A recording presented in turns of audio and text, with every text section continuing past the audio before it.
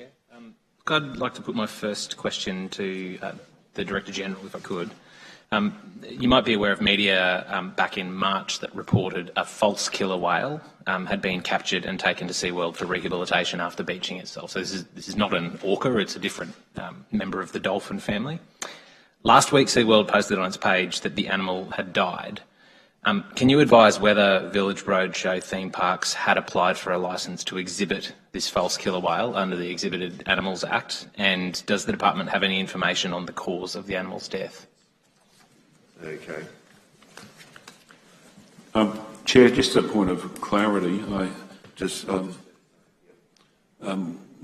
This may be a matter that fell within the exhibited animals part of the legislation, which we dealt with in the early part of proceedings today, rather than. Right. I know in some cases there's confusion between fisheries and exhibited animals, but certainly it would be my view, and I'll be happy to hear your point in respect to. No, I think that's a relevant point. It may come under the Animal Care and Management Acts, but could the Director-General furnish any information that he may have on this particular matter? Thanks, Chair. Thanks, Minister. I'll just reiterate what the Minister said. It's dealt with under the biosecurity provisions and legislation. Is there any practical, we're talking about, surely they're mammals, but they're ocean-dwelling mammals. Is there any practical obstacle to the question being answered in this forum? Through you, Chair, once again, there's a process where the member for Maiwar can avail himself. There's no other committee hearings on today other than this. The member for Maiwar could have been in appearance for the other part of the hearing that dealt with exhibited animals. Minister, I was here and I took every opportunity that was available to ask questions. So if the inclination is to hide behind standing orders, by all means, I will ask an alternative question if I could. Please don't engage in argument across the table there. I think you've got the answer that you're going to get for this stage here, because it clearly came under the auspice of the first part of the questions. Did you have any other further questions, Member for Maiwar? Yes, I have, Chair. Thank you. I'll put this question to the Minister in relation to Queensland Shark Control Program.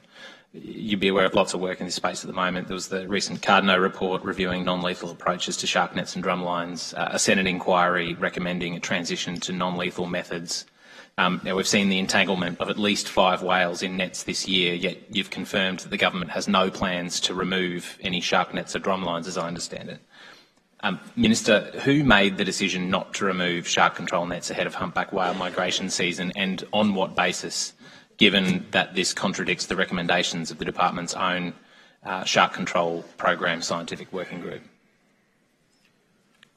I'm happy to respond broadly in regards to the question, and that there is work being done, and I apologise that the member wasn't present when we answered a response to the good work that's being done in respect to surveillance, drone technology, more than $6 million put into further enhancement of further 4 beaches in regards to using drone technology, the consideration of looking at zones to also provide for coverage in regards to measures of assisting people to safely bathe or do water activities in those areas. But we need to work with those councils around barriers and those sorts of things.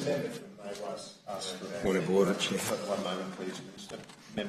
I'm mindful that time is very short. On relevance, the question, I did hear the answers before around remote drone monitoring. The question specifically is who made the decision not to remove the shark nets ahead of humpback whale migration season, and on what basis, given that this is contradicted by the government's own Shark Control Scientific Working Group? Not sure how you're going to answer that one, Minister, but I invite you to continue on with the answer you are providing towards that. In my view, there's been no significant changes to the program. The program, as we've been upfront all along since 1962, is the initial policy and position is to protect human life. That is paramount in terms of what we do as a government in terms of making sure our waters are free from shark attacks.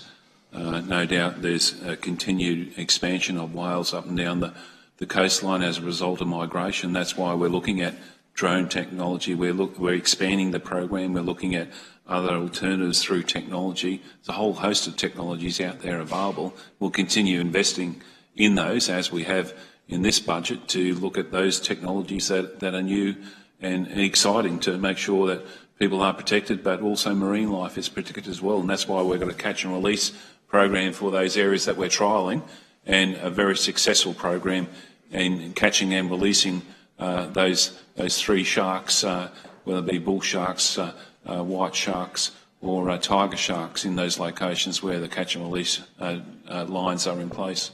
Just a very, very quick follow-up, if I might, Chair.